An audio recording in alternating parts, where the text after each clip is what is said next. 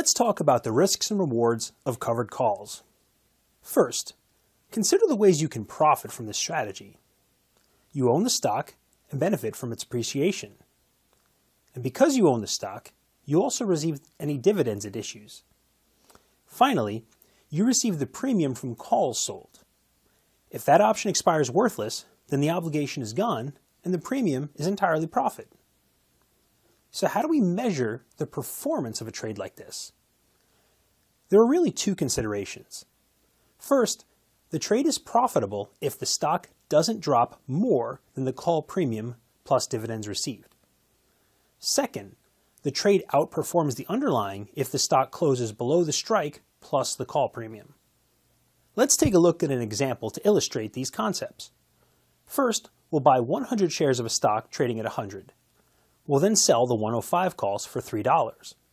We know there are $2 in dividends expected prior to expiration, so we can think of this call as being about $7 out of the money.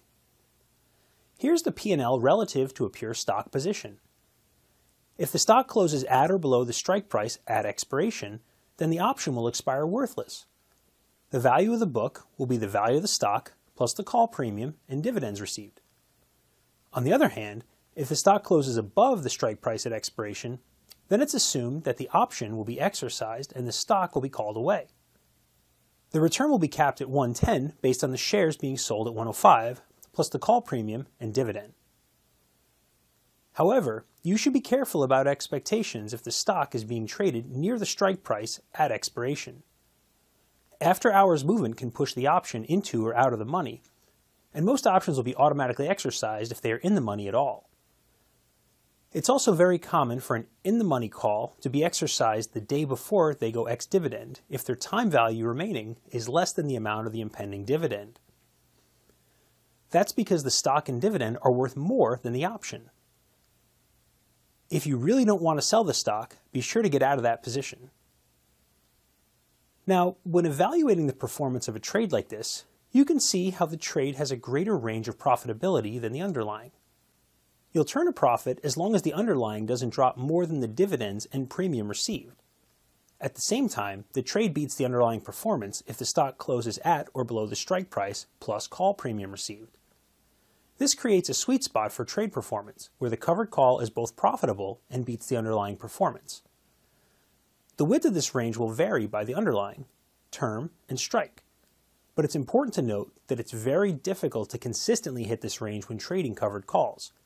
So you shouldn't expect to be consistently profitable and consistently beating the underlying performance. You're better off picking one of those goals and optimizing your strategy for it. We talk more about covered call selection in the next video. Besides the standard risk of the underlying dropping considerably, there are other risks that you should keep in mind in a covered call strategy. First, there is a real risk of early exercise immediately prior to ex-dividend when the dividend exceeds the remaining time value for an in-the-money call. You may also find yourself in the situation where you need to buy back the call early, in which case you should account for the liquidity costs. If you're dealing with illiquid options, or options deep in the money, it can cost quite a bit to fill those orders. This is an important consideration when selling the call in the first place. For example, if you sell a call for only 5 cents, then you're almost surely going to lose any profit potential if you ever need to buy that call back for any reason. Finally, don't forget that you'll need to hold the covering stock until you close the short call position. Unless you have the clearance to be short naked calls, your broker will require that you buy back those calls before you sell the stock. This is an important consideration because your opinion of the stock might change over time, and getting out of the strategy will involve unwinding the calls first. It's also important to understand that you can still lose money over time even when the stock is trending in the bullish direction. For example, suppose you buy stock at 100 on day 1, while also selling a weekly call struck at 105 for $1. By day 5, the stock surges to 110, and you decide to buy back the call in order to keep the stock. Overall, your account is up on paper, although you booked a loss on the call. You then sell a call for the following week struck at 115 for another $1. Unfortunately, the stock drops back to 101 on day 12. It's now up 1% over 2 weeks. Your short call expires worthless, so you keep that premium.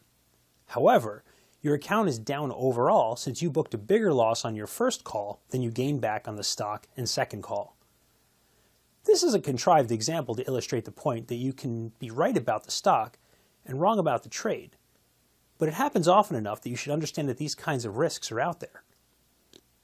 In this video, we discussed the risks and rewards of covered call trades. We also talked about how and why these trades can be profitable versus when they can beat the underlying's performance. Finally, we took a look at some of the risks that every covered call investor needs to be aware of when considering their positions. And if you have any questions, please leave a comment below or reach out to us at hello@quantia.com. As always, good luck and good hunting.